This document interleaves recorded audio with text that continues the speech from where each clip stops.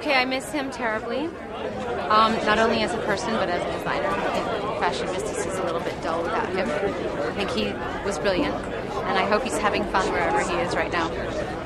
Just someone who's not afraid to take risks at all, and just doing things that nobody else really is, which is, kind of amazing in fashion, and that's what everyone's looking for.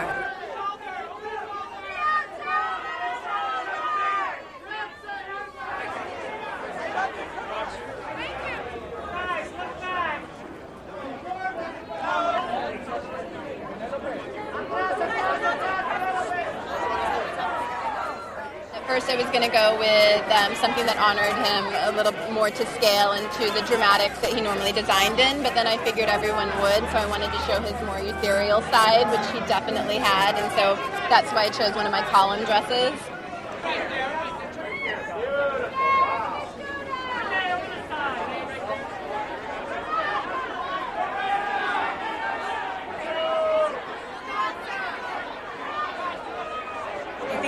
So beautiful.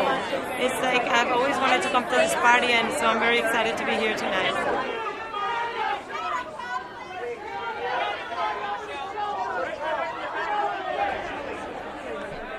I love dressing up for stuff like this and getting to be involved in such a magical night. It's just wonderful.